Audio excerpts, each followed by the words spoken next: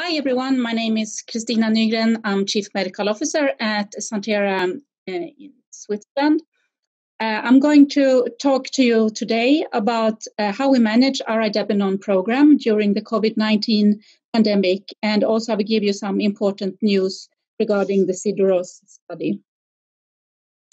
More specifically, I will talk about the SIDEROS clinical study enrollment, the SIDEROS interim analysis, the impact of the COVID-19 on our clinical trials, and then I will give you some updated timelines and the next steps.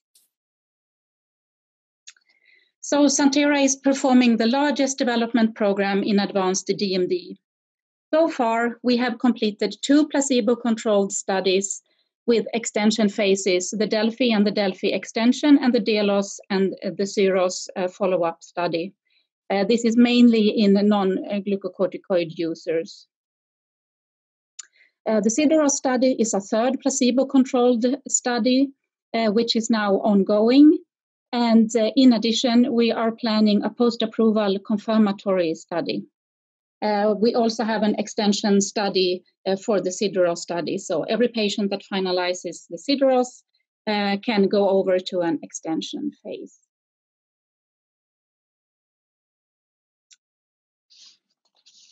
So the SIDEROS, as probably many of you have heard about this study before, it's a randomized placebo-controlled study where patients receive idebenone or placebo during 18 months. Participants are 18 years or older, and they should be on glucocorticoids, and the pulmonary function should be below 80%. This means that they should be in respiratory decline. The primary endpoint is FVC % predicted, and secondary endpoints is peak expiratory flow and other pulmonary function measures. And of course, we also capture safety in this study. So we receive many questions on the use of glucocorticoids and its impact on respiratory function decline, and also its impact versus idebenone. With natural history data, it has been possible to show that glucocorticoids delays the time to loss of respiratory function, and that can be seen in this slide. So the red bar is patients that have not received glucocorticoid treatment, and the blue bar, patients that are on glucocorticoid treatment. And what we can see is that the time to the start of the decline is longer, so it's delayed if you are on glucocorticoids, so by 3 years. But then when the decline starts, you can see there are parallel lines, so the annual decline is similar, irrespective of glucocorticoid use. I just thought this was important to mention. So also on this slide, we show the current care considerations. This is also important to understand that as FVC % predicted declines, the risk increases for clinical events. Around 50% predicted, there is an increased risk of nighttime hypoventilation. And as the FVC, the respiratory function, further declines, the risk of night and daytime hypoventilation increases significantly. So now over to the SIDEROS update. We are happy to announce that the recruitment has been completed. So this was just recently announced in May. So, and of course, this is very, very good news, and we want to thank everyone, sites, participants, colleagues that have been enrolled in reaching this important milestone. What I would like to explain is that the protocol defined a sample size re-estimation when we had almost reached full enrollment into SIDEROS, and that means when we had 254 patients randomized. We then looked at the variability of the forced vital capacity, FVC % predicted, and we found that this was lower than anticipated. And this means that the power of the study has increased from 90% to 99%, and this is very good. This means that the study is adequately powered with the currently enrolled participants. And because of this very high power, we may already now have sufficient evidence for demonstration of efficacy. So by doing this analysis of variability, we could conclude that the recruitment can be completed. So in addition, when we did this variability analysis, and that we understood we have a very high power of the study, we could in fact propose to do an interim analysis. So what we currently are doing is seeking approval from the regulatory authorities on the interim analysis. So we have prepared a protocol amendment, and this is, as we speak, being submitted to all regulatory authorities that are involved in the study. And if the interim analysis is positive, if we have positive data on the effect, the FBC % predicted, then we could submit an application to FDA 1 year ahead of current plans, which means 1 year earlier approval possibility in the US. And not only that, we could also seek for a broader label for Europe to also include patients who are on glucocorticoids a year ahead of current plans. So the interim analysis is now, the work has started, and we plan to finalize this work by the end of this year. So the SIDEROS extension, I already mentioned that all patients that enter SIDEROS will, of course, be offered to enter into an extension phase where all patients will receive active treatment. So 18 months of idebenone treatment followed by a 24-month optional continued treatment. And so far, we have more than 120 participants in the SIDEROS extension. And I think not more than 2 have declined to participate. So this is very good. And most patients seem to want to continue. And this extension phase, here we capture long-term safety and also the evolution of respiratory function after the SIDEROS study completion.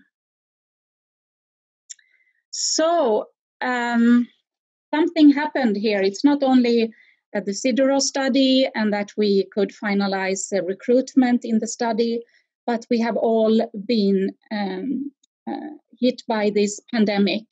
And I think we don't have any experience of how to handle and manage studies during a pandemic. What we had to do first was to do a risk assessment and communicate with sites and patients. And this happened already in March when we sat together and went through all possible risks that we could foresee during this pandemic. We also followed all the recommendations from the regulatory authorities on how to manage studies during this pandemic.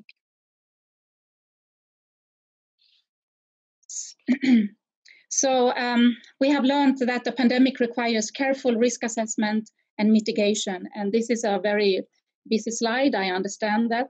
But here are some key risks that we could identify.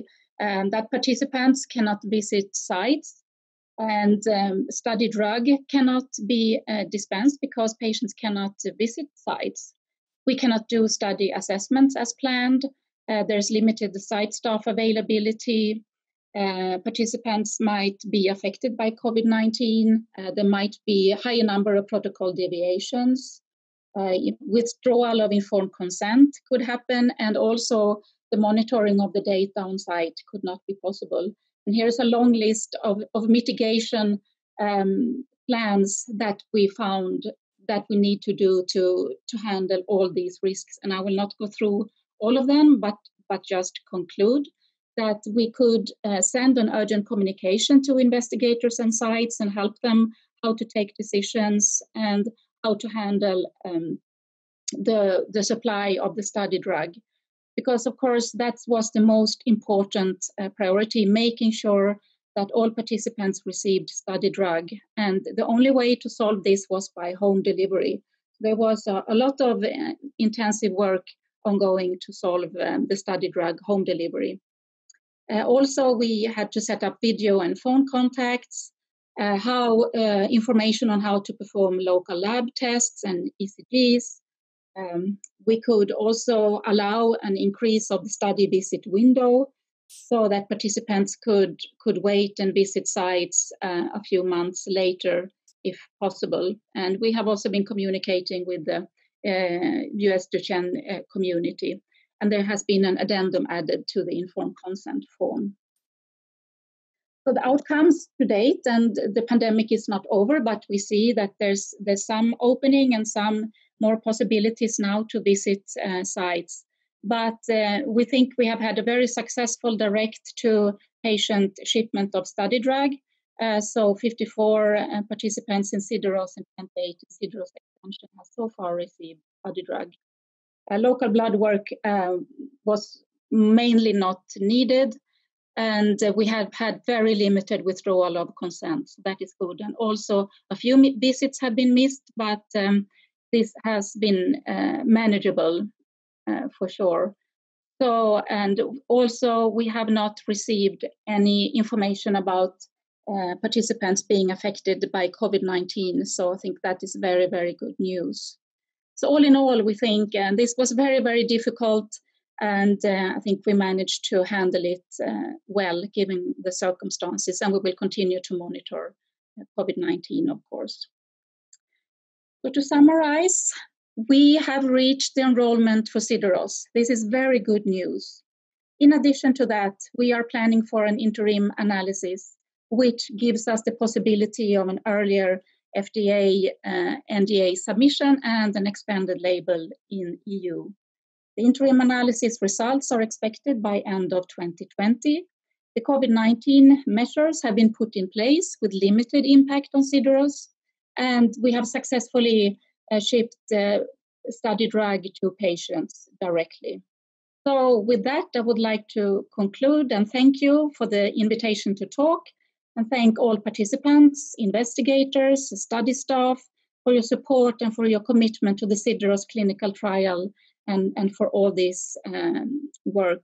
And also to remind you that the journey continues, the study continues, the SIDEROS extension continues. So we look forward to continue the collaboration with all of you.